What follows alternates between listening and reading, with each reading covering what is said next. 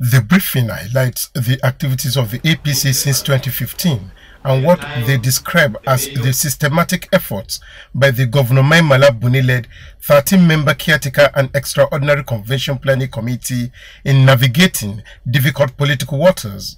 The committee added that the three main agenda of the administration in tackling corruption, fighting insecurity and improving the economy are successful.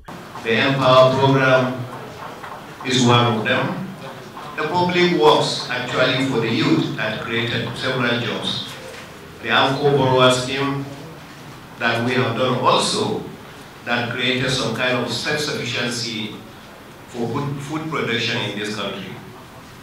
The promise to create jobs through the information and communication technology and the creative industries was a huge success.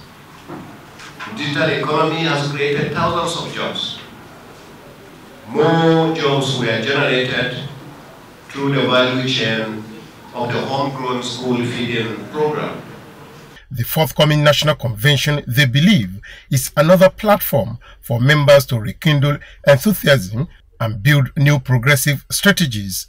From the APC National Secretariat in Abuja, Saliu Gwanara, NTA News.